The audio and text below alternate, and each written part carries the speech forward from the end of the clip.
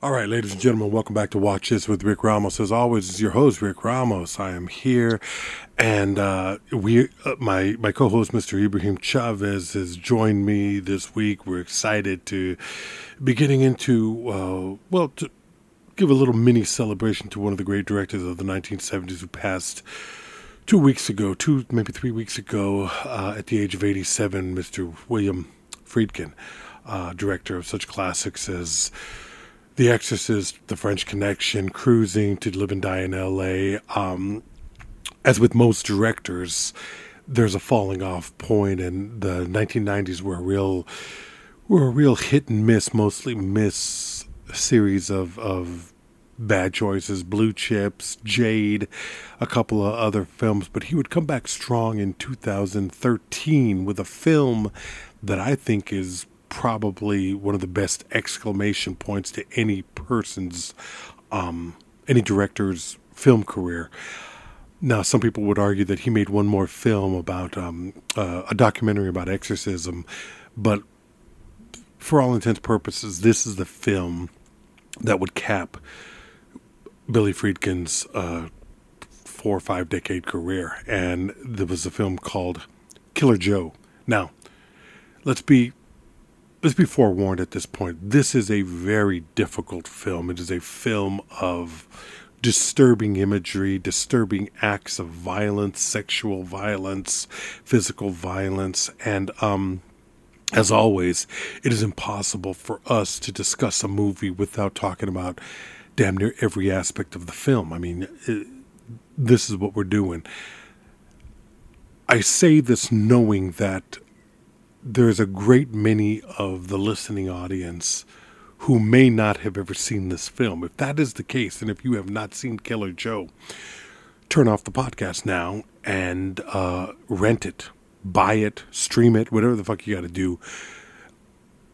Watch it before we go into detail of every aspect of what happens, because we're going to reveal some very shocking things, and the shock is, this is not a shock value type of film, but shock value is an element of the viewing experience, and we'll get into that in a little bit. Mr. Chavez, I'm so pleased that you could be here. I'm thrilled that we're talking, and what's your opinion on Friedkin's Killer Joe?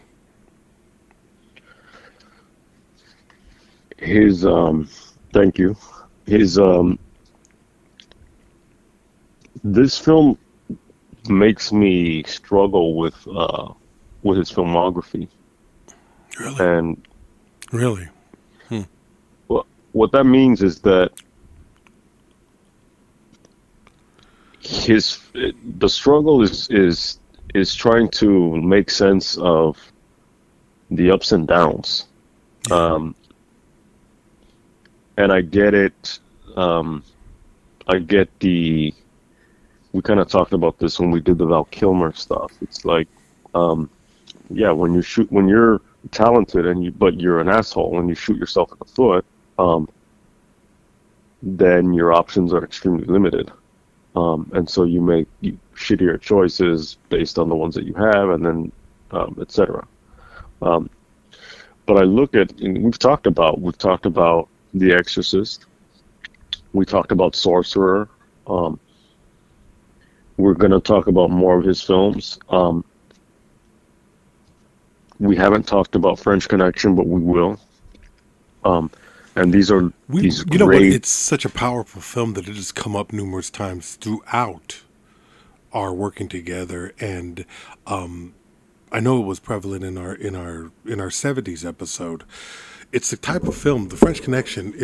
It's the type of film that is so monumental that I'm really surprised that we haven't talked about it at this point. Yeah, I mean, it's one of those things that is kind of like, there are a lot of those that we haven't talked about that are great films. Yeah, definitely.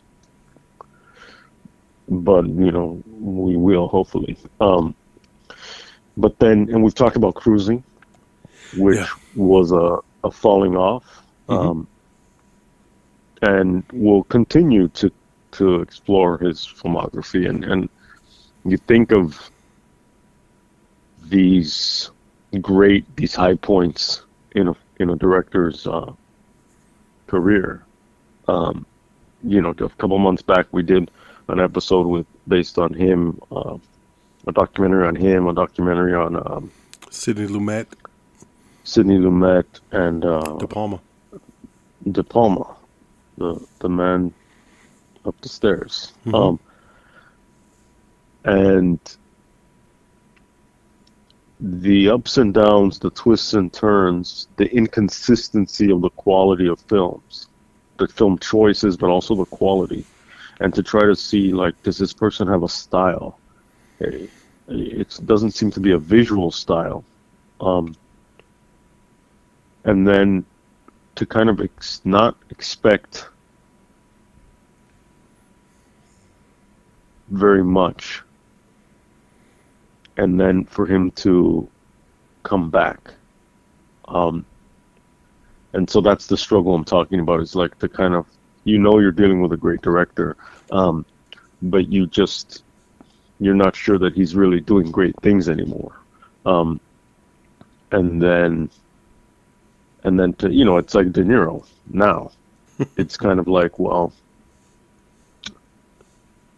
do I think that he's going to do something great? No, I don't. Not anymore. Has he still come back and done stuff? Yes, he has. McConaughey was kind of the opposite. People think of his career in terms of like, or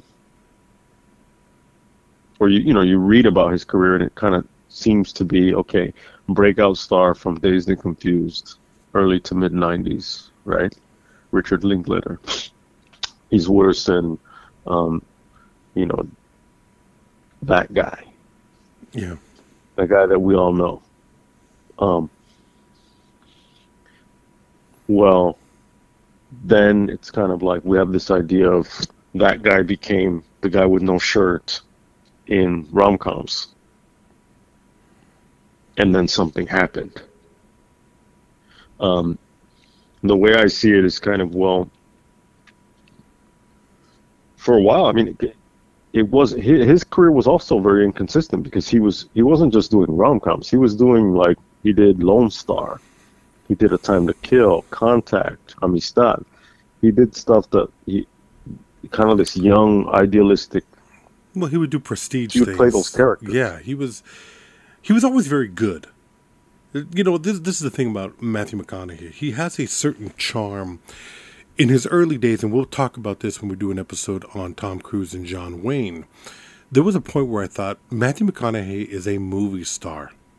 I didn't think much of him as an actor. Although Dazed and Confused is one of the great breakout debut performances in a film. I mean, if you go back and you watch it now, I think it's both creepy and charming and very real and honest to guys like that. Kind of like Killer Joe. Yes. It's that is the quality that Matthew McConaughey brings to a project, is that he is able to play somebody who is unabashedly just fucking, I don't know if he is the most evil person in a film filled with unlikable characters. The really interesting thing about this film is... For this film. What's that? For Killer Joe. For this particular film, yeah. For this particular film, one of the interesting things, or at least it's interesting to me, is that there is not a single character in this film that is noble, honest, good. There are no quality people in this film. There was nobody to root for. There was nobody to say, yes, this is a good person. Everybody in this film is varying degrees of horrible. Not bad, horrible. These are horrible people. And yet, as I watch this film, I'm intrigued by the story that's being told. Now, when I was watching it last night, I hadn't seen it since I said 2013. It came out in 2011. And I think I either saw it with my good friend Mike Black, or I saw it with you. I can't remember I can't remember who I saw it with. I know I saw it at the Landmark Theater in Santa Monica. That much I remember. I feel like I saw it once with you. That would have been the only time that I saw it, because when I went to my shelf to pick it up off the shelf to watch it, I thought, "Oh, I've seen this since it came out." The cellophane was still on the DVD. It was still on the Blu-ray, so I was like, "Wow, I haven't seen this since 2011," and yet images stuck with me. All the while that I'm watching it, it's coming back to me. Images are there, but scenes are not. Does that make any sense? Yeah, I mean, I've had that. Yeah. I've had that on this podcast, and a lot of times the images are wrong. You reshape them in your head especially after 12, 13 years. But before we get into let's complete the thought. We changed lanes real quick. I'm sorry. What I was going to say, it's a difficult film, and it's a film that falls into the category of films that I consider are exceptional films, and yet I have to be careful about who I talk to them about and who I recommend them to. This falls in the same category as, especially since I'm not as young as I once was, and I feel like it's important to be careful around other people's sensibilities. I can't recommend this film to most anybody in the same way that I can no longer recommend Abel Ferrara's Bad Lieutenant or Gaspar Noé's Irreversible, or the films of John Waters, for that matter.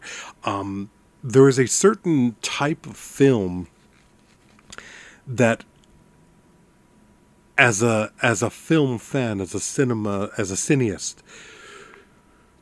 you were drawn to the audacity, you were drawn to the power of the imagery and the balls that are needed to put the imagery on that screen in the story that's being told. This film is horrible in that respect. There is some really horrible shit going on in this film, and I was shocked by how much of it was uncomfortable. I was sitting there I was watching it. I had the puppy in my lap. I'm watching this movie. It's 11:30 at night, and I'm sitting there going, Jesus Christ, this is a rough movie. This is really powerful and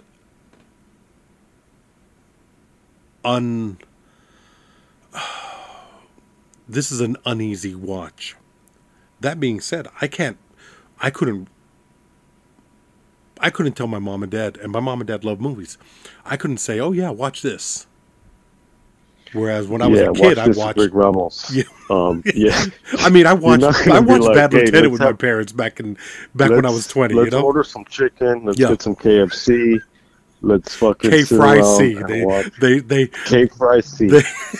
They were delicate about avoiding a lawsuit on that. Well, the thing is that it's kind of like, this is before you took us into a fucking bad neighborhood. We were talking about Matthew McConaughey's filmography. Yes, I'm sorry. Kind of as a parallel to Friedkin's filmography. Yeah. And we're gonna make that turn, but you just kind of went through somebody's fucking yard. Yeah. It was an LA freeway off ramp. I just went right into a house. Yeah. And I mean, and he's the point. He's kind of the delicate balance there, because Friedkin can go to fucked up places because Friedkin's career is based on going to fucked up places. Yeah. But what I was talking about is this, like, Matthew McConaughey's kind of young, idealistic characters that he would play after The Dazed and Confused, and then he did the rom-coms. Yeah. But while he was doing the rom-coms, he was still doing Reign of Fire, that dragon movie, fucking frailty. He was still trying to like. Well, he was cashing paychecks, and he was maximizing his star power, which I don't hate him for that. Find himself. Yeah, I think he was trying to find himself and trying to be versatile in that process. And then, to me, I think when he kind of became Matthew McConaughey, because he's kind of like, he has that persona, which I think it's a certain element of himself that he's bringing to each project, is the Lincoln lawyer. I think once you start to get, okay, this person is now like a matured charmer who knows how to play the game, into Killer Joe, Through Mud, Dallas Buyers Club, Wolf of Wall Street, Interstellar. That's when you kind of, it's like, oh, this is the Matthew McConaughey that has a heavier presence.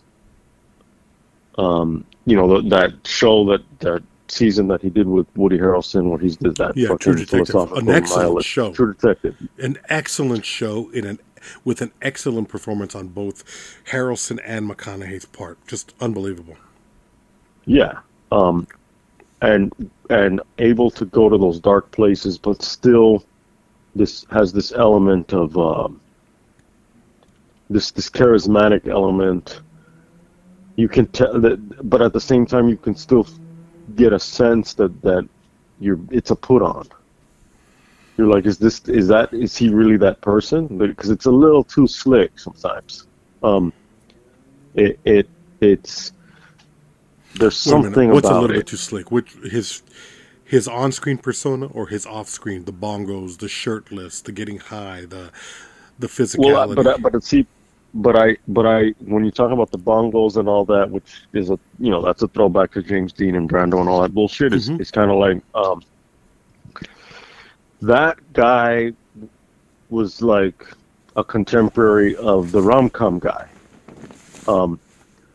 So I don't know if it's the on-screen or the off-screen. I think there's a relationship between that, between those two stages, those two venues. Yeah. But at the end of the day, or the beginning of it, his process of arriving at this Matthew McConaughey that we know now, out of Lincoln Lawyer, which I think was kind of like the seedling of it or whatever, Killer Joe was the perfect meeting place for William Friedkin, whose career was what it was, and Matthew McConaughey's, whose career was what it was, for them to meet and to kind of each, in a metaphor of Killer Joe, basically use each other for what they needed. Yeah. To arrive at a payday, not necessarily financial. I mean, yes, financial payday, but what I mean is the payday of their careers and the payday of their creative processes. And now, it's like Friedkin's fucking persona was a little bit of a put on too, brash, all that stuff. Yeah. But at the same time, it's like, well, it's him, but he knows how to exaggerate it for effect. Sure. And then add in a Tracy Letts screenplay. Tracy Letts knows how to write dysfunctional families really well. One of the great dysfunctional family films of all time. I mean, August Osage County, you and I we've mentioned it in the podcast. Yeah. We both admire that film greatly, and part of it is the great Meryl Streep, but Julia Roberts really showing more than she ever really had. Juliette Lewis there, Sam Shepard, and Margot Martindale, just wonderful, a wonderful cast. But whatever dysfunction that is functionally dysfunctional. This is fucked up dysfunctional. This is a whole other level of craziness that Tracy Letts as a playwright. And that's the thing. This was originally written as a play. It was originally offered to Gina Gershon, and Gershon said, in her own Jenna Rollins way, said, "There's no way that I could have done that chicken scene 8 times a week." Yeah. You know, so it was 20 years earlier, but she ends up making the film. She's a great actor. I mean, I love Gina Gershon. She's so like cool and fucked up and dangerous and fucking and vulnerable and all the things that make. I'm curious as to why she never was bigger than where she got. I think, you know what, we've talked about this, and there was an episode that I proposed with you, or to you, about women who didn't fit the mold.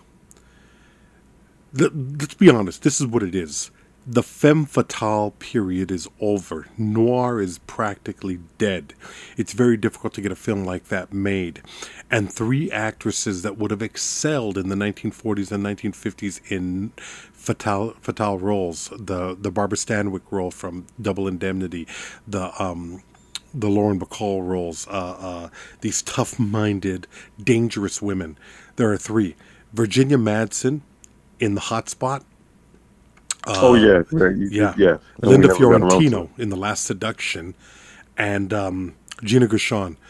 And I think there is a fear of these type of women on screen, because, and I don't like to use that term, oh, we're afraid of strong women. No, these are evil women.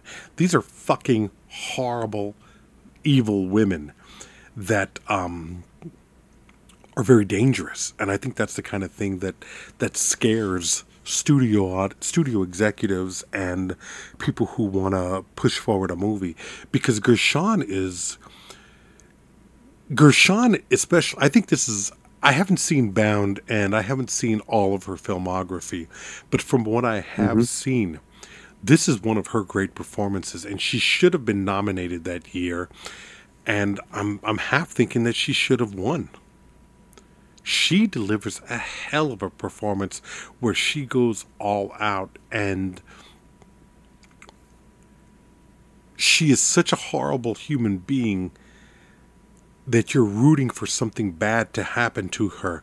And then when you see it happen, you're disgusted and you're sympathetic to her. And you switch on a dime because it's so horrible. And Friedkin directs it, especially in the unrated director's cut. It is such a painful and powerful scene that is not gratuitous. It's just, it's painful. But we'll get to that. So she is amazing. I want to explore all those things in that episode that you're talking about, because I want to unpack some of that. The casting is it's a perfect cast. It is. It absolutely is. Emile Hirsch, I think it's a perfect cast because everybody in it plays stupid very well, but in a very realistic way. At different levels. Yeah, because he's the smartest of the stupid guys. Mm-hmm. Emile Hirsch? He's just a fuck up. Yeah, he's a fuck up. Yeah, Chris, he's a fucking, and when you hear, okay, so the basic idea of this story is... Yeah, what's the premise? The premise is Emile Hirsch plays a young man who's a fuck up, who has screwed up his life, who is a small-time marijuana dealer. Maybe more things, but, basically dope. And he gets kicked out of his mother's house for threatening her with violence. He goes to his father, who is shacked up with Gina Gershon, who's just a horrible, town slut, I guess, but she's his wife. He has a daughter, Dottie, Juno Temple, which itself, great performance. Very difficult to play somebody of this type where you're asking, because the character is dim-witted, but very insightful. Slow. Yeah, you don't know if she's mentally retarded. You're not really sure what the hell's going on there. Were you? She's she's like she seems like a magical creature. Yeah. In this film, she's so innocent that she doesn't seem. My take was kind of like she was from another world. Yeah. And she was, for whatever reason, bound to this world and to this fucked up family. And she was she seemed like a character from,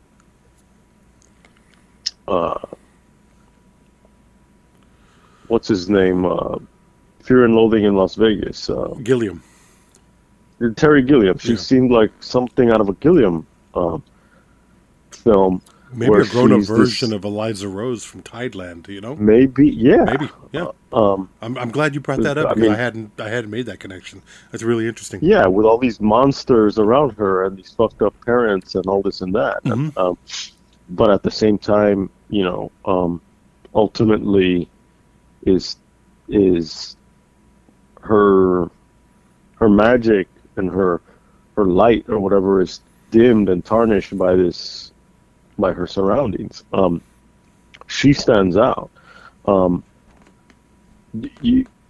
didn't get I really didn't get a sense of like I was trying to say, well, you know, trying to do some kind of like armchair diagnosis of what's wrong with her or whatever. It's just kind of like, you know, that's the person that's kind of just doesn't belong there. Absolutely. But you also see like there's a strange. Yeah, she's different. Yeah, I wouldn't call you said what did you call her? Innocent? I mean, magical is what. Well, the first term you used. I mean, magical. Yeah, I could see that where once you've drawn that parallel.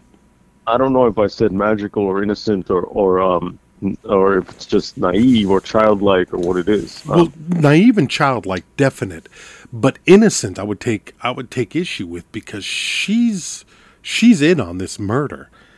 The son is upset with his mother, and he's being threatened by the local drug lord, and the mother has used his coke.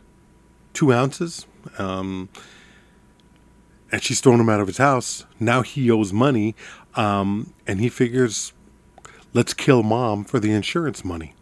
But he's too stupid to understand what kind of a trap he has fallen into, what he has stepped into. He's not playing chess. He's moving half a step ahead. He's not even close to being on the board. You know what I mean? This kid's a fucking moron. And his father's a dimwit. His stepmother is a whore. Thomas Hayden Church. And he's great in it too. This is, for me, it's sad that a film can be this good and people's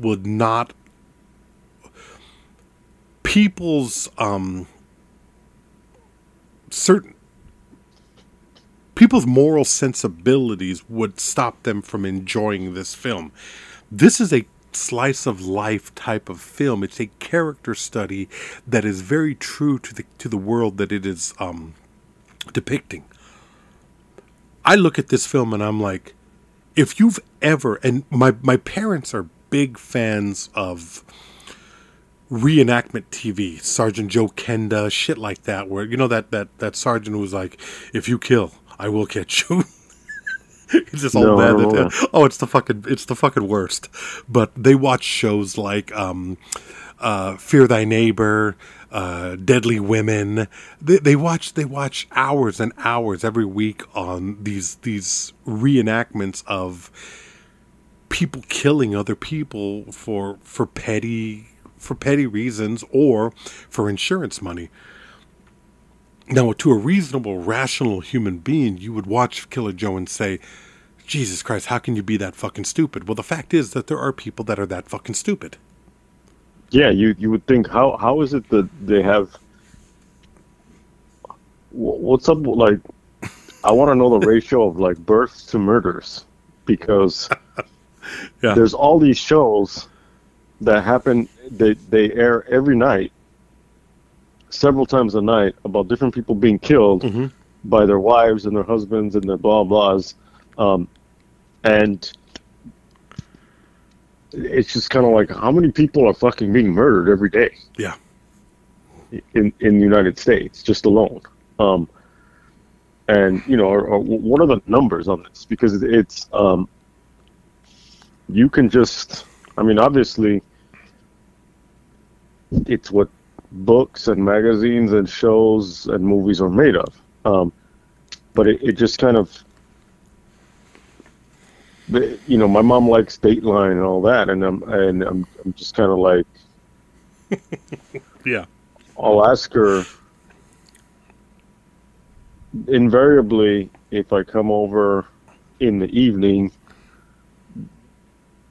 it's one of a few things, and that's on the list, right? And and it's like, oh, was it the wife or the husband, or the girlfriend or the boyfriend? Yeah. And then she'll laugh, and then it's all of them, you know. But going back to Dottie, the innocence, I mean, that's her story arc, is kind of, she's innocent as a character trait, but she's not innocent in terms of the plot, because she starts off innocent, but she's corrupted. It's kind of like The Exorcist. It's like, well, Reagan is innocent, but Pazuzu is not innocent. And what happens when Reagan is possessed by Pazuzu? Or let me not use passive voice. What happens when Pazuzu possesses Reagan? Is that Reagan? But you see with Dottie, innocent, corrupted, complicit, once she agrees, are you going to kill my mama? And why does she even agree? It's like, well, her mom tried to kill her. Yeah.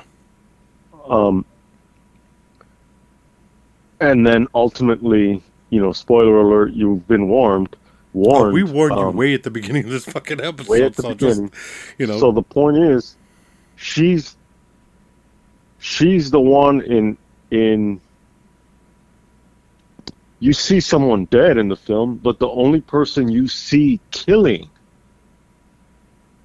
actually killing in the film is her. Yeah. And she kills her family. It's very interesting to note that she kills only her family. She doesn't kill her stepmother. Right. She kills her brother. She kills her father. She was in on the idea of killing her mother. She's a lot of people would say, well, some people would say this is like a feminist taking back her power kind of moment. I wouldn't reduce it to something like that. I would just simply say this is a character who has been pushed to a certain point where she can't come back from. Where the only logical conclusion is to continue moving forward in this way in which murder is the solution. I mean, and if someone's going to make the argument that it's like a feminist moment, it's whether you, I mean, it's, I'm not going to sit here and say, well, I'll be the judge of that. But what I will do is say that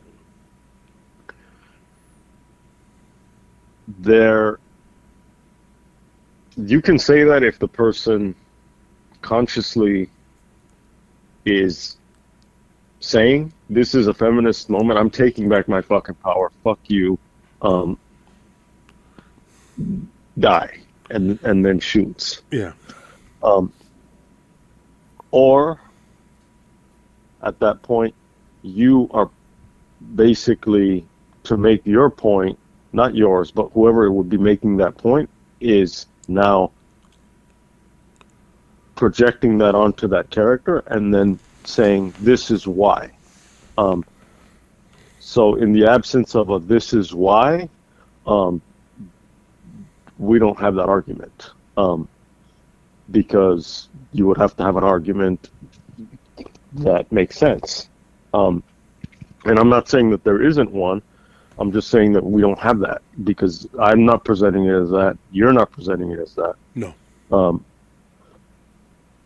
So it's, maybe you could make it, but it's I don't see that in this case. I don't see a character who really, you can say that is she coming into her own or whatever? I don't know. It sounds more like what you're saying is that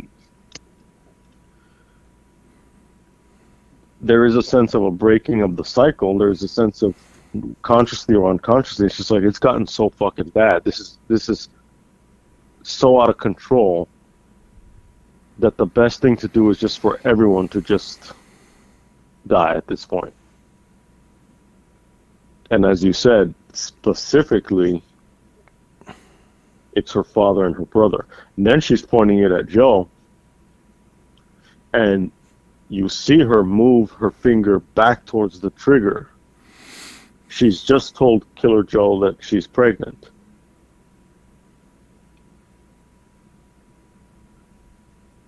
But the film ends, so you don't know what happens. You're left with either she kills him or she doesn't. What happens then? And I think it's all the better that doesn't happen, that you don't have a solid conclusion. Well, I love ambiguous endings. I love an ending that leaves you up in the air, that it because the story closes out. The story makes sense. It has a logical ending to it. And yet, I'm reminded of when Deadwood was canceled and David Milch lost the chance to finish out the series in its original run. He was talking about the film, and he was like, there are no such things as endings. Not really. Yes, there is an ending to a story, but the world that you've created exists, and those lives continue on. And I've come to embrace that idea. I mean, that's the gist of what Milch said. You could see it on one of the documentaries on the box set, on the Deadwood box set. I think it was on when he closed out the third season. But it's true. There is a world that is there now, in a sense. And I'm not talking about the need for a sequel. I'm talking about the realities of life. There is a setup for the next adventure. Where else could this story go? And that's a staple of this type of film. I mean, it's in a weird way. It's kind of like Travis Bickle looking in the mirror, in the rearview mirror at the end of Taxi Driver, where all of a sudden there's that Bernard Herrmann sound cue. And you see that Travis snaps a little bit. And there's a part of you that knows there's more to this. This is the story that we have up until this point, and this is all that we need as far as that's concerned. But the story may be over, the lives are not. And right. I think that's a really interesting choice. I think that's instead of wrapping everything up with a bow, it's just letting you know exactly how fucked up things are. And Killer Joe 2 would be just as fucked up. Yeah. But it's not necessary, It's not necessary. It's not. Yeah. Let's talk about the character. Joe? It's weird how... this is a guy, he's introduced to the story because the Emile Hirsch character gets it in his head that he wants to have his mother killed in order to collect a $50,000 life insurance policy. And I love the way that plays out in the story, because you when you hear how that plays out in the story, you get a real sense of how stupid this character is. Yeah. The manipulation involved in it from the mother's boyfriend, and how that the mother's side boyfriend, not the dad. No, yeah, the mother's side boyfriend, not Thomas Hayden Church, and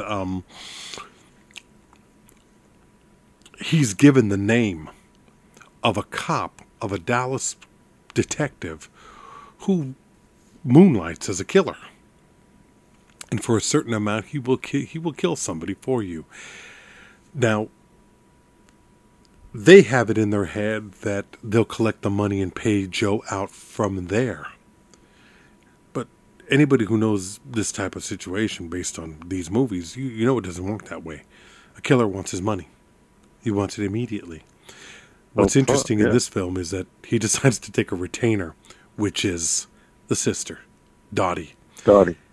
And that alone, it's very interesting, because if Matthew McConaughey was not a good-looking man, right? If Friedkin had gone with his original choice, for this role was Tommy Lee Jones. What the fuck? Yes. It would have been a completely different film.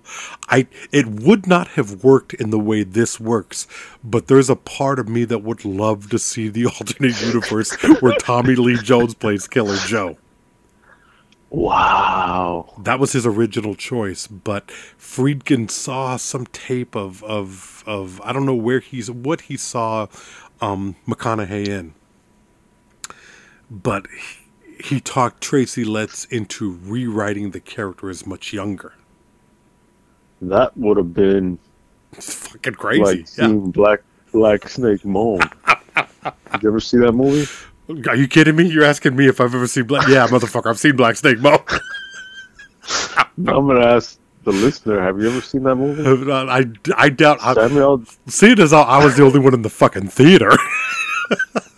I have a feeling that was across the board and across the country, yeah. Tell us what Black Snake Moan... I want to go on this... Now I'm taking the wheel off over somebody's yard. Black Snake Moan is what? Black Snake Moan is about a young woman who is afflicted with the disease of nymphomania. She is fucking and sucking her way through the Mississippi Delta, or at least this small community that she lives in. She's fucked up. She ends up getting raped, I guess, or used and thrown off of a truck in the middle of a dirt road that leads to Samuel L. Jackson's property. And he finds her and starts to nurse her back to health. Now he knows who she is. He's aware of her reputation as basically the town slut. Spoiler alert, all of this. Yeah, when she comes to, she's like, "Thank you, I appreciate it, but I gotta leave." And that's when she realizes she's chained to his radiator. And she runs. Huh? Oh, Christina Ricci. Hey. Christina Ricci is this character. Christina Ricci chained to Christina Ricci's character. Little white Christina Ricci's little white Christina Ricci chained to Samuel L. Jackson's radiator in some sharecroppers, or what once was some sharecroppers' shack somewhere in Mississippi. And he's going to beat or he's going to exorcise the evil out of her. Okay. Now, you see how, you see, listener, how there's a part of you, an evil fucking part of you, just with the ridiculousness of it, just the visual, like, awkwardness of it, everything that makes you want to laugh a little bit. but at the same time you feel disgusted and you feel like this is fucked up. Like, Yeah. this is a movie? What? Yeah. Now we can transfer back into the realm of Killer Joe. Well, and that's the thing. And That's the thing. Black that's the Snake vibe. Moan is very funny in a lot of respects, but I don't think it's meant as a comedy. Killer Joe is written as a comedy. This is a dark black comedy. It's This is a very dark comedy. This is Yeah. a very dark comedy. This is a comedy where you're watching it thinking to yourself, my God. I mean, if there's any question to whether or not this movie is meant to be funny, there's a moment in the middle of the film, probably 40, 45 minutes into the film, where the Emile Hirsch character, Chris, is running from the local thugs who he owes money to. And the head of this crime family, Digger, I mean, I don't know if it's a film, but it's always a crime family. Digger, whatever his name is, drives up in his red pickup, and the soundtrack and the music playing in the truck is Clarence Carter's Strokin'. Now, if you've ever heard Strokin', it's one of the great fucked up songs of the 1970s, 1980s. I don't remember, but Clarence Carter, Mississippi, Muscle Shoals, Alabama, blind guitarist, Strokin'. And they proceed to beat the shit out of the Chris character while Strokin' plays in full over the soundtrack. At first, it's just ambient music coming out of the truck. Friedkin puts it on the soundtrack, and it's fucking. I remember watching it, laughing my ass off, and I think it was one of those moments, much like when we went to see the Iceberg Slim movie, where you're laughing at the most. Yeah, we're the only motherfucker. We, not you. Were the only one laughing. We. Yeah, but they can't hear me laughing. Good point. Well, you're hearing the most ridiculous. Can hear you, huh? In any given situation, yeah. On any given Sunday, yeah, they're gonna hear me. It's gonna drown everything out. But I remember watching that, laughing my ass off, because I know the song, "Stroke it, Clarence Carter, but don't stroke so fast. If my stuff's not tight enough, you can stick it up my stroke it." Yeah, I've had the pleasure of having you sing that at my karaoke birthday parties. Yeah, that's the one that gets you invited back. But you see it on the screen, and then to end the movie with that over the credits. Friedkin and Tracy Letts are some sick bastards. There is a level of depravity that goes into the making of a movie like this. Let's be honest, that goes into the making of this movie, because there's very few other films like this. I can't think of too many films that go to this place. Because there's Gina Gershon has a film where she's in a rock band. Okay. And I don't remember what it's called. But I feel like there's this kind of like revenge. It kind of reminds me of, and I don't know if I'm conflating.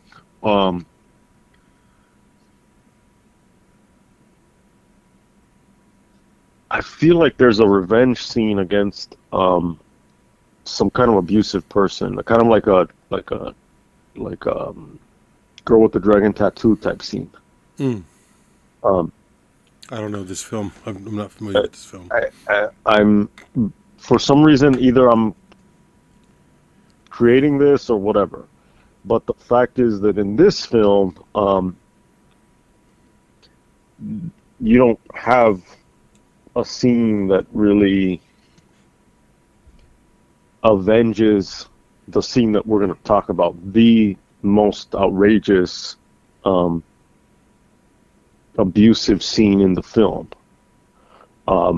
which is the chicken scene, the chicken leg scene.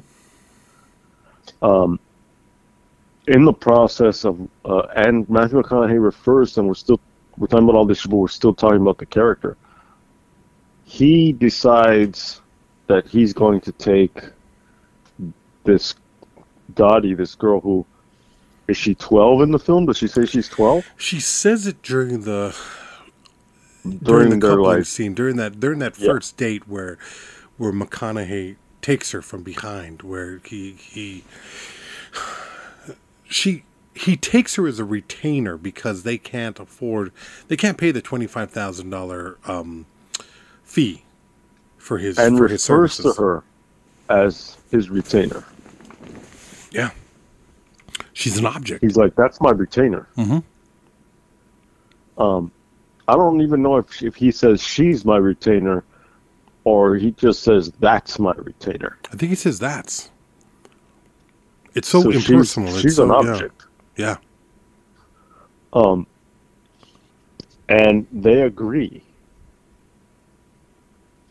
And not only do they agree, but you get this idea that, well, maybe it would be good for her, actually.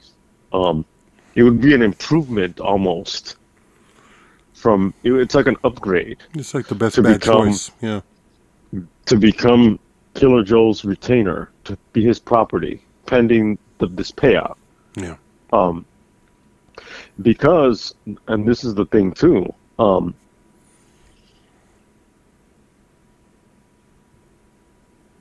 Killer Joe, the way he walks into the room, the way he walks onto the screen,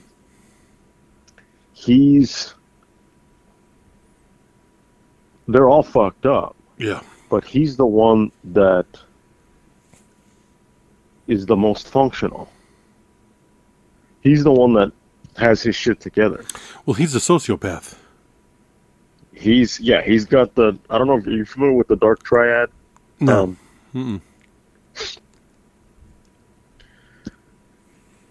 There's this idea of these three traits that create the Dark Triad personality, and some people say that, a lot of fictional characters have them. James Bond, that allow them to behave. James Bond is able to. He sleeps with all these women that he ends up getting them killed. Yeah. He kills people. That's his thing, is to go kill people. Yeah, it's that's separate. That being able to separate yourself from humanity thing. Yeah. Yeah. Dark Triad is narcissism, Machiavellianism, and psychopathy. So narcissism, this grandiose self-centeredness, it's all about me, kind of like a Trump type of personality, where it's you are the center of the universe, you are the focus, beyond what normally, like, obviously everyone is going through life as like the hero in their story, but to such an exaggerated and extreme degree. Machiavelli was a 15th century Florentine writer. He wrote The Prince, about political strategy and manipulation. So to be able to use other people, manipulate situations, people become chess pieces for your game. Machiavellianism, psychopathy, superficial charm plus no remorse, also uses others, able to abuse people without feeling any empathy for them, etc. So the Dark Triad, he's that kind of character where he can do all this fucked up shit, but on the surface looks kind of like an American. Did you see American Psycho? Have you seen that? No. It's sitting there on my shelf, but I know the film. Point, yeah. At some point we'll see, and that book is funny too. Bret Easton Ellis.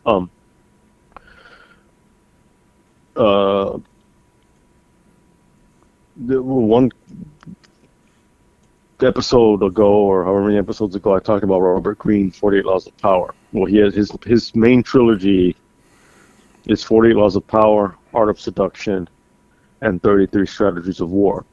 Robert Greene's website is called Power Seduction, www.powerseductionandwar.com. It's a great title because it's those three of his earliest books. That's basically like Killer Joe's website, Power, Seduction, and War. He's a killer, but he's a cop. He's always controlled, very polite. He's handsome. Matthew McConaughey is handsome. He's charming. He's the person who can refer to this adolescent or teenage girl as his retainer. That's my retainer. But at the same time, sit and have this homemade dinner with her that she's made of tuna casserole and asks her, "May I serve?" Yeah. He can set up this abusive stage in the middle of the kitchen at the climax of the film and still talk about saying grace. There are moments when his rage, they leak out. Well, they don't leak out, they burst They explode out, yeah. But he's always controlled. And the thing about this kind of movie is, like, you see all these fucked up characters, and then you don't know what you're watching. You see Killer Joe come in, and it's kind of like, oh, this guy's cool. Sure. And, you know, there are people out there, probably within the manosphere, red pill, incel, fucking dungeons of the internet, that they think that he's the shit. You know, the people who like the Andrew Tates of the world, but without the just stupid internet bravado. Killer Joe is smooth. Killer Joe always looks sharp. Killer Joe is successful. Killer Joe gets the girl. You know what I mean? He's toxic as fuck. You know, the idea of toxic masculinity. This is toxic masculinity, but in a way that, think about a pimp. You know, it's interesting that you bring that up, because I just finished watching HBO's The Deuce, which is about the sex trade in 1970s into 80, from about 71 into 85 in New York, Times Square, and the profile of the pimps and the way they control the situation. And it's like there was a certain fascination with that level of smoothness, with how someone like that operates and justifies their behavior. I don't know if Killer Joe knows he's evil, but it's definitely I don't think there. he thinks about, am I evil? No. You know what I mean? It's just kind of like, if you read about, not to cut you off, but if you read about these types of people are not concerned with where they fall on this moral spectrum or what, you know. No, their shit is like, I'm here to achieve my goals, and almost this idea of like, well, wait, everyone is like this. Everyone's just it's like an extreme form of like Ayn Rand libertarian. Where it's like everyone's just self-motivated to the extent that fuck everyone else. And if you're not, then it's, well, that's your fault. Kill or be killed. If you're not trying to get yours, then someone else will get yours. And so that's just the way it is. And I don't care about, I'm too busy enjoying my life. I'm too busy doing my thing to worry about, am I evil? You know what I mean? Like, that, it's just, these things do not make their heart beat faster or their stomach upset or give them like a tension headache or they sleep soundly. They don't feel that. They're made differently. And he's that type of character. And how he switches to, once she has the gun on him, he switches. He's like, there's in that climax. There's the power struggle between Chris and Killer Joe, as to whether Dottie's going to leave with Chris to escape, or she's going to leave with Killer Joe. Yeah. And it's like, Dottie, go change. Dottie, sit down. Dottie.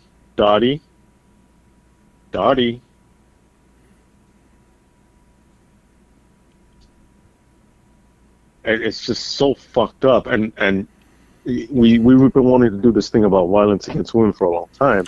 Yeah. I mean, that sounds weird. But, we've been wanting to do this thing about violence against women, but we've been wanting to talk about that subject. And we've talked about how, or we've mentioned how,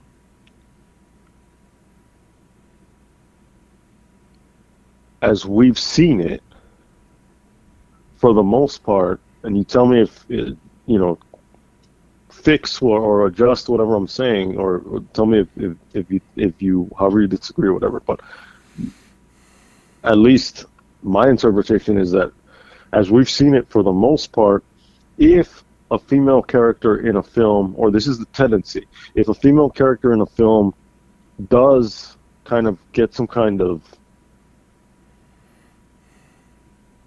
come up, or some kind of like get back, or some kind of vengeance,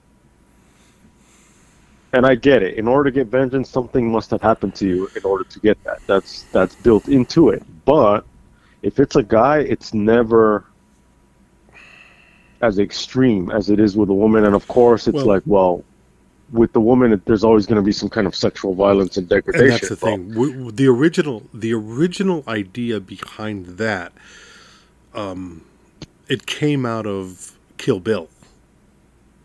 If you remember when I was talking to you about that, the which spark we also haven't talked about yet. We haven't. No, the original idea, the spark that ignited that idea was the bride character not only had to be betrayed by her friends and her crew, her team, but she had to endure 7 years of constant rape, being her coma body, her body in a coma, being prostituted for 7 years. And I remember watching that film thinking, this is fucking extreme, and this is very Tarantino. And I remember being, in a weird way, offended. Not in the sensibilities. I'm not offended by the subject matter. I'm offended by the idea that somebody could say, this is an empowerment film. This is a feminist movie because, the constant saying is she takes her power back and she gains her control. But in every film like this, it just seems from what do you call it? I Spit on Your Grave. Yeah. Through Kill Bill, a woman has to be sexually assaulted in the most violent, horrible way. Now, you can sit here and you can say, well, wait a minute, didn't you just say about Gina Gershon's character?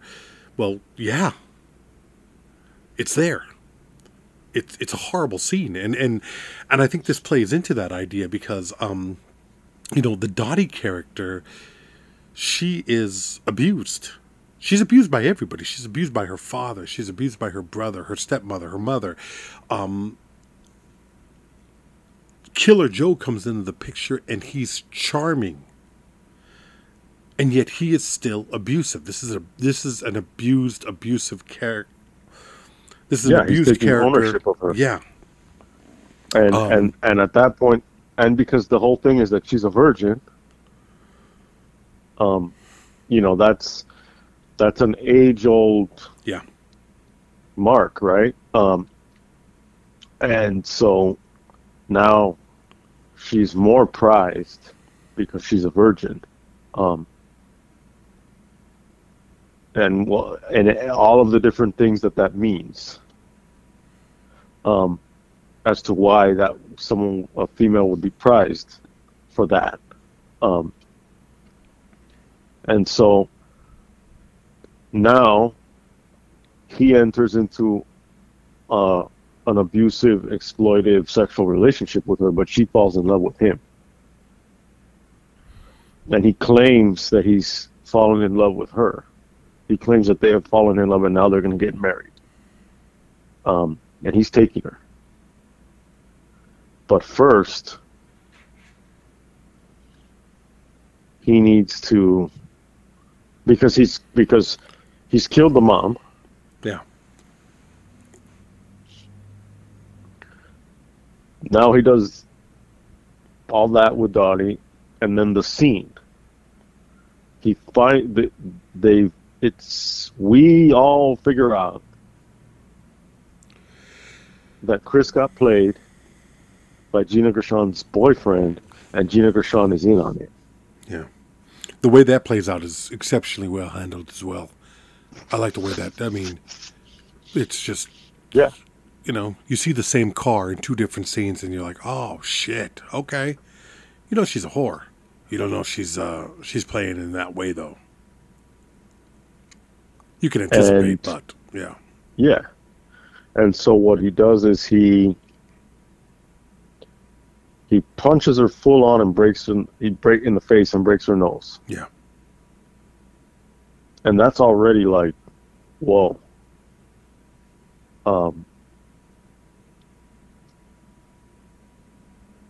Repeatedly grabs her by the throat and describes how if she disrespects him, he'll fucking murder her right then and there. But he's also saying, I didn't speak to you that way, remember? Yeah. I didn't insult you. It's a fucking hard scene to watch. And he takes a chicken leg. And it's the most bizarre, and it's like it's right here at the climax of this dark comedy, and it's not funny. No, it's not funny. and I'm not saying it to kind of show everyone. I'm not trying to virtue signal and say like, look. No, guys, we're not sitting here as masculine feminists. We're not doing that. Not in any way. That plus whatever. However you want to describe it or take it, it's like, no, it's just not. It is what it is, and we are describing it in pretty graphic detail, graphic enough, for the purposes of our conversation. But it's not funny. Do I think that?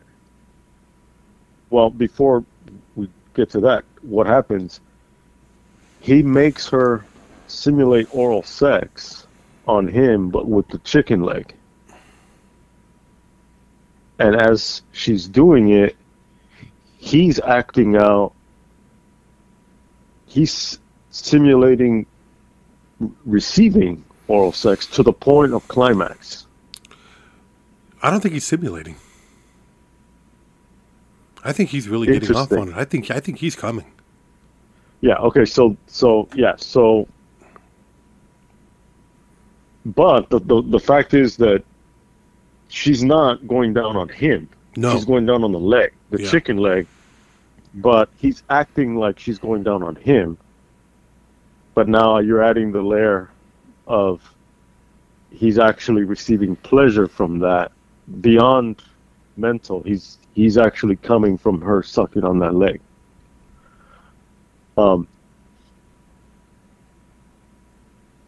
That's the person that in the beginning of the film, the danger is that the viewer is going to say, this is the guy who's cool. This is the, and I'm not I'm not doing this as just like a kind of like morality tale of like, beware. It's just, this is how fucked up it is that you're looking at someone in the beginning of the film that's like, this is the one who, he's a killer. But at the same time, he's the one that, in the chaos of all the other characters, this is the one that has it together. So you're drawn to that person as a form of stability, as a character who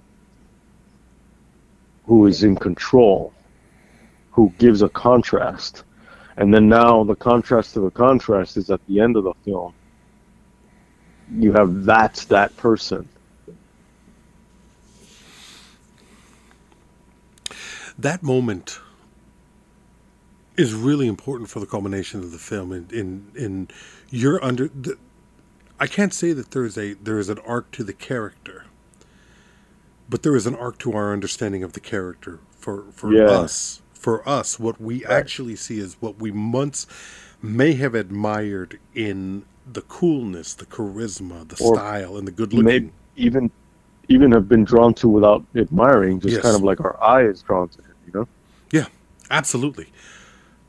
Now you realize what he actually is, and I gotta say, it's a disturbing scene, but it's also a scene that I think a lot of people can, and this is the danger of art. I think a lot of people can take the wrong lesson from that. I don't remember if people were laughing during that scene. That's the thing is like, I can't remember. That's what's interesting is like, we're saying that that's the scene that isn't funny. Yeah. So much of it is it's dark comedy throughout. But this is when the shit gets real. Yeah. Where it's like, well, yeah, you were laughing, but now you're not laughing. Now you're not laughing anymore, are you? You're not. But then there are going to be those people that are like, what the fuck is this? What am I watching? And they're not laughing at all. And then maybe they get to this point and it's so fucking weird and it's so whatever that's the release of the tension, is that it just becomes so ridiculous that's when they laugh and they don't even know why they're laughing. Well, one of the big laughs in the film, and I think it's a testament to Friedkin in his ability to read a scene and develop it and tell the story to its conclusion. I think he knows his audience needs to release that valve. And so what does he do when he has that last? You've seen Gina Gershon humiliated on screen the way she is. It's fucking brutal. I don't know where she got the strength to do it as an actor. That's a fucking rough scene to do. I can't imagine. I can see why she wouldn't do it on stage, where she couldn't find it in herself to do that on stage. I don't fault her in any way on that. But when Chris comes to the home in order to take his sister, and the ensuing battle goes between him and Killer Joe, and they're beating the shit out of each other, and he's got him up against the refrigerator. He's hitting him in the face with a can. And Thomas Hayden Church lunges at his legs and says, I got him, Joe, I got him. I remember that being a huge laugh. And I think it was because everything that came before it was so fucking uncomfortable. It's one of the biggest laughs that I've ever heard in a theater. Just that I think the audience needed it. They fucking needed it. And Gina Gershon is like cheerleading for Joe, the guy who just did all of this assault, raped battery, her. He basically raped sexual her. abuse. Yes, yeah. She's cheering for him to kill Chris. Yeah. And you're going, what the fuck? Yeah, and you're just when you were describing it, I'm laughing. Yeah. It's like, how the fuck did this just? And then, Dottie gets a hold of that gun. She shoots her brother in the shoulder, and then Does she shoot him in the chest or the head? No, she shoots. He's so fucking bloody that it's hard to tell what's what. Shoots her father in the stomach. Hilarious. You're watching, you're screaming. Gershon is hiding behind his body and trying to comfort him at the same time. And she tells Killer Joe, I'm pregnant. And that look of happiness that comes over Joe. And then you cut to black and boom, I'd be stroking. That's what I'd be doing. I remember that being just like, the audience it was a great what the fuck moment. Are you kidding me? It's I don't think I'm going to, given the material and what it is, and this is pulp, this is low grade, this is slumming on everybody's part. But they do it so beautifully. It's a slum masterpiece. I would consider I consider it a great film. I would consider it one of the best films of that decade, of definitely that year. And I wish more people would see it. In terms of the family dynamic and the fact that it's a play, and to say pulp, I mean, it's kind of, it's slumming in the tradition of Tennessee Williams, if that's slumming. Yes, you know? Yes, absolutely. It's exceptional slumming. It's a film that has no right to be as good as it is. It's low-life characters, stupid characters, evil characters, committing horrible acts. There is nothing redeeming about this film. But what elevates the film itself is the quality of the writing, the beauty of the acting, and Friedkin's directing. Friedkin gets you from point A to point B, and he delivers in every way. Pacing, the tension. He takes you to very dark places. This could very well be his darkest film.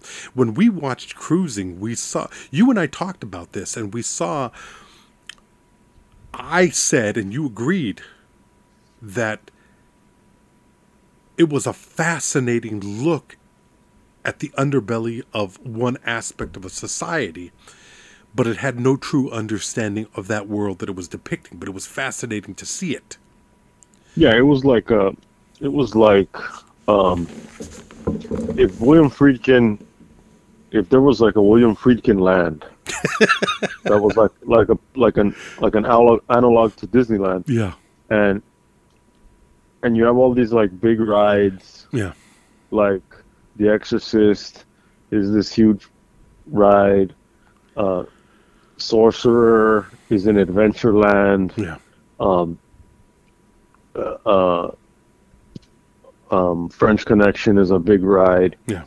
In Fantasyland, you have Cruising, and it's kind of like these little Mr. Toad's Adventure or Snow White. They're like really short rides. Mm-hmm.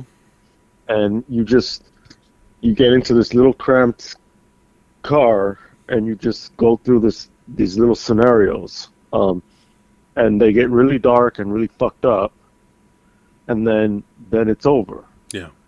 And you just kind of like just drove by it. That's Cruising. Yeah. It wasn't like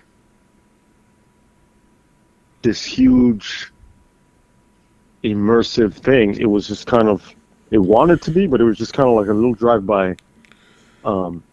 What we talked or like those about, drive-by pumpkin patches that you go through in Halloween. What we talked about during the discussion of that film is that where it failed is that it never gave you a true understanding of the people that went to these places. It was gratuitous because it didn't humanize it in any way. I'm not saying that it should sympathize with it. What I'm saying is that it should have depicted that world in a way that would show why somebody would want to go into it. What is the psychology of it? Where Killer Joe works is that it's all about the psychology of it. You see these people. You see desperation, you see greed, you see just evil characters, and you understand what it is. You understand what these characters are motivated by and why they live the way they do.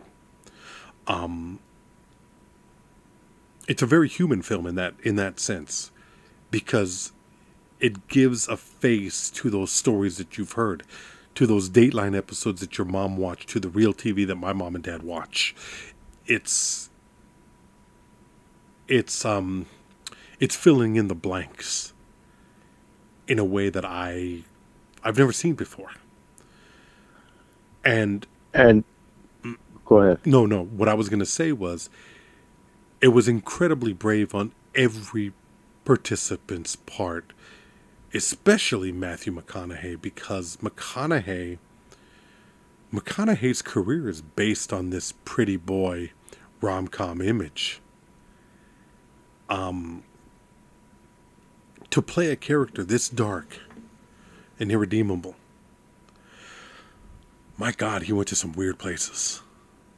This could have shut down everything for him. Maybe it would have if anybody had seen it. But it came right before he's made some big shit after. You know what I mean? Yeah, like it's the McConaughey. It's one of those things. What do they call it? The McConaughey or something. You know, this right. year, 2011, the Renaissance of. Yeah, he did the Lincoln Lawyer. He did this film, and he did a film called Bernie. Now, if you've never seen Bernie, that's one of his great performances, because it's very real. It's very honest. He plays the DA in a small Texas city, and Jack Black plays a man who befriends an old woman played by Shirley MacLaine, but she's very controlling. He's a closeted gay man. She's very controlling. She falls in love with him. He ends up killing her, and McConaughey is the district attorney. And it's a very funny movie, but it's based on a real-life case, and it was directed by Richard Linklater. If you've never seen that, watch this film, watch that, and you'll see the total range of Matthew McConaughey, and I think you'll be blown away by it. I mean, you watch Dallas Buyers Club, that's obvious. Oh, yeah. It's a good film, and it's a really good performance, and he went to really extreme lengths in the weight loss and the look, and he's great in it. He deserved his Oscar, I think. But The Wolf of Wall Street, that same time period, he's filming that. Yeah, because he had just come off of, because you could see how thin he is in Wolf of Wall Street. Yeah. So, yeah, and he doesn't steal the movie exactly, but he steals that opening. That first 30 minutes of the movie belongs to Matthew McConaughey for that one scene. You're not thinking of anything else, and then Scorsese hits you with a barrage of Scorsese-isms, and it just becomes this roller coaster ride, and it shows that man still had a lot of fight in him. I respect Matthew McConaughey as an actor.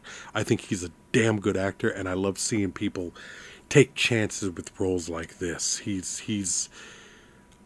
I will go see a Matthew McConaughey movie because I know he's probably going to be the best thing in it. I was watching this, and I was thinking about Once Upon a Time in Hollywood. Yeah. And I was thinking about his character, Matthew McConaughey's character, and Brad Pitt's character. Sure. I could see that correlation. Yeah. And, I mean, you know, handsome man, to a certain extent rugged. Once Upon a Time in Hollywood, more so, he's a stunt man, whatever. Violence, depictions of violence of women in the film, in the climax. The possibility of labeling that character as, oh, this guy's fucking cool. Both psychopathic, both killers. One, it's your Brad Pitt's character, you're questioning, did he kill his wife? Killer Joe, okay, he's Killer Joe.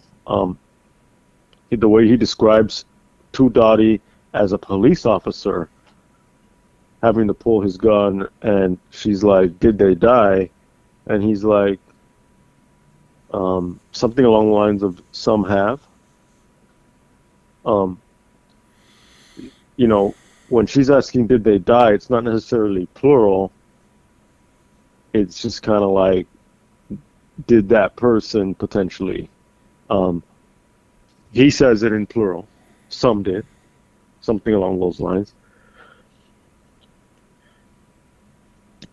But I think about these two films kind of like these parallels, and they're loose parallels, but what I think about how in Tarantino's story, and they're different stories, so they're, as I say, loose parallels, so you can't completely... I get it if you're not buying into what I'm saying, because I'm holding something against Tarantino in the sense, because he turns it into a character where you have this character who is, there's a charisma there, there's the looks, there's the coolness, there's the whatever, but that person becomes the definite hero of that film. Because now you're dealing with this guy with the Manson family, and they're the fucking fuck-ups of that film that he is fucking up, and you're rooting for this guy, Brad Pitt's character, and you're 100% rooting for his dog.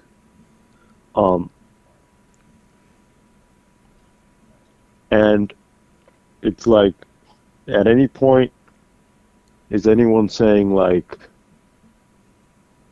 this guy's fucked up too?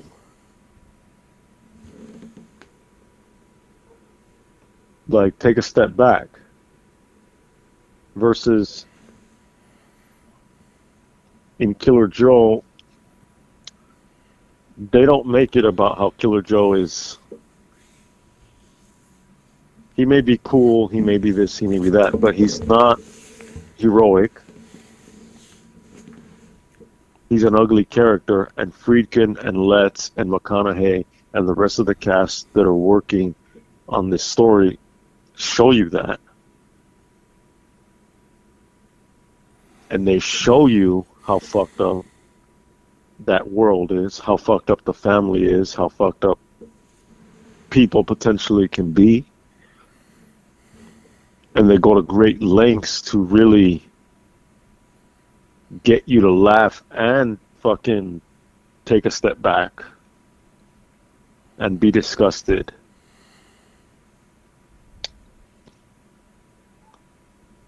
It's so much deeper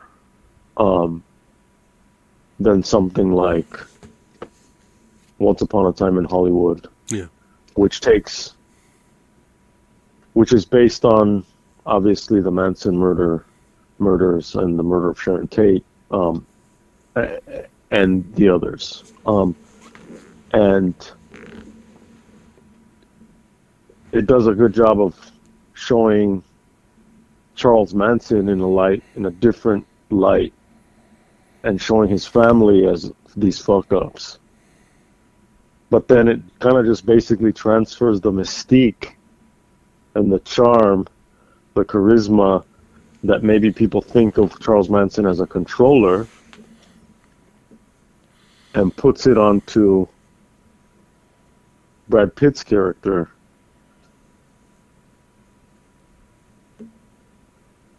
Is that right? Is it wrong? I don't know that it doesn't necessarily matter. That's just how I see it. And for all of that, I think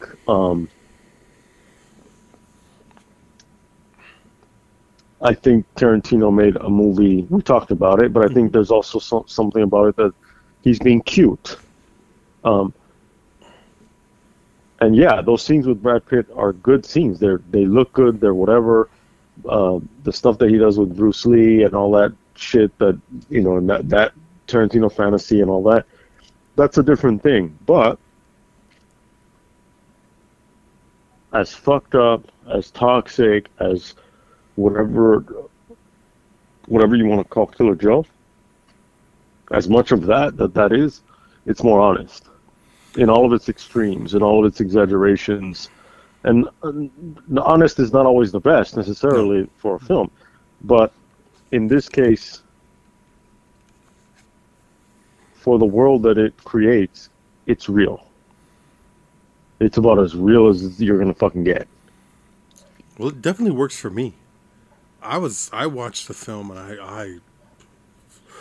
I was blown away by the skill of everything, the story, the writing, where it took me, the performances, Friedkin's directing, knowing that Friedkin was almost 80 when he directed this film. He was probably 76, 77 years old. I mean, this is much more of a young man's film. And it's tight. They couldn't have had a whole lot of money. And Friedkin just attacks the material. It's as skillful as The French Connection or To Live and Die in L.A. or Sorcerer. I mean, it's up there with his great films. And I think it's difficult for a lot of people because it is so lurid. This is not easy material. This is not an easy viewing experience. But if you love movies, I don't see how you cannot embrace this film. Let me ask you before we close out. Yeah.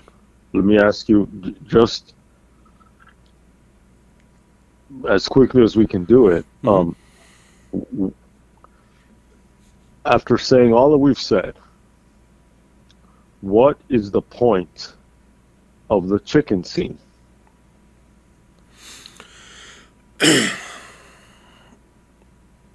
Is it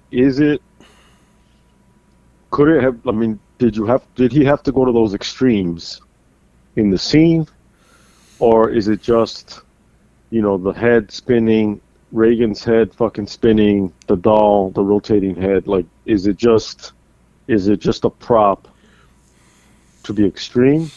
No. I'll say it this. I'll say the best I can say. Friedkin knows. There's two different schools of thought on this. There's two different of my own schools. Is that was the script. Right. It's a demonstration of the level of evil of this character, of a contrast between the charm and what he is capable of. Kurosawa once said that if you're gonna shoot a storm, make it hurricane winds. That final fight in Seven Samurai, it didn't have to happen in the rain. But the rain elevated the power of it. Not only are these samurai who have been chopped down to 4, maybe 5. Not only have they lost men, but they're fighting bandits and they're fighting nature. It's coming at them from all angles. It's an extreme thing. You've gone out of your way to create this character that is, for all intents and purposes, an evil character. But when you see that, it makes it a little bit more personal. It makes it he didn't have to do what he did, but the story had to have it. Because you had to understand the level of depravity of this character. You had to understand what this man was truly capable of and what he was willing to do. Now, the second school is you have somebody as charismatic, as good-looking, and as appealing as Matthew McConaughey. You see him do this, and you see... And I got to give it to McConaughey for selling it the way he does. You're disgusted by him at the end. I was. And you take him seriously. Yeah. You take it very seriously. And that's why I think it's necessary. I don't think it's gratuitous. I think it made sense. As difficult as it was to watch, as pain.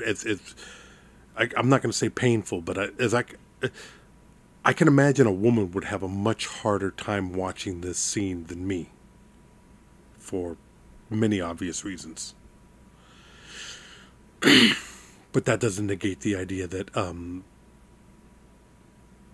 the character has to go to that place in order for the story to be serviced.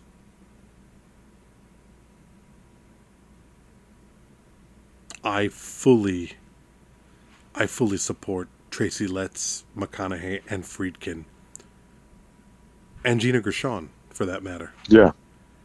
In their writing, direction, and performance of that scene. It's ugly. It's one of the worst rape scenes that I've ever seen on screen because of the novelty of it. I don't know. The weird kind of way it plays out. The way it's horrible. It's fucking horrible. And then he has her serve fucking sides after. Yeah. In the most calm, matter-of-fact manner imaginable. A great film. An exclamation point on a great directing career. I thought it was an amazing film. I think it's a great film. That's my personal opinion. That being said, we've come to the end of this episode. We're glad that you guys could join us. We're glad that you could come and be with us week after week, listening to these opinions, beliefs, ideas, and interpretations of cinema. If you've listened to us over the years, if you're new to the podcast, you'd like to support us, you can go to www.buymeacoffee.com/watchRickRamos, and there are a variety of different amounts that you can donate. We appreciate anything and everything that you can give. We're just trying to keep it going. We love what we do, and we appreciate your support in both listening, recommending, reposting, and your donations. Thank you so much, Mr. Chavez. Is there anything you would like to leave the audience with? Yeah, just send us fucking money. Like, cut the bullshit. Just send us fucking money. What a charmer you are. Thank you very much, ladies and gentlemen. We'll be back next week with new movies. Bye-bye now.